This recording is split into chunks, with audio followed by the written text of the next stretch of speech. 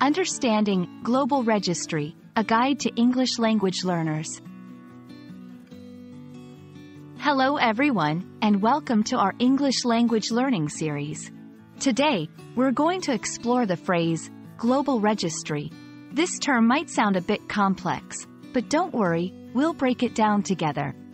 By the end of this video, you'll understand what it means and how it's used in different contexts. Global Registry is a compound noun. Let's look at each word separately. Global. This adjective means relating to the whole world. It's not limited to a single country or region. Registry. A noun that refers to an official list or record, often of names, events, or transactions.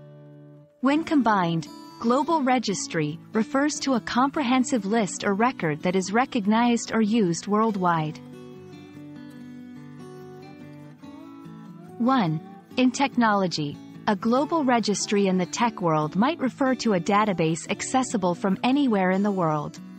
For example, a global registry of internet domain names. 2. In business and trade, businesses might use a global registry to track international transactions or patents. 3. In environmental studies, it could refer to a list of endangered species or protected areas around the globe. 4.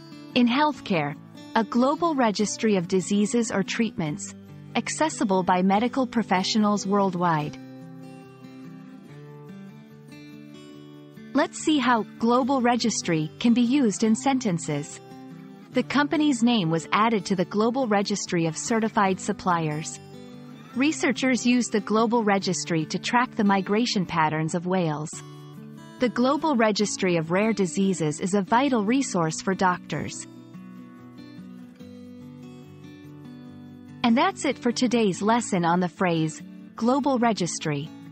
Remember, it's all about a list or record that has worldwide recognition or use.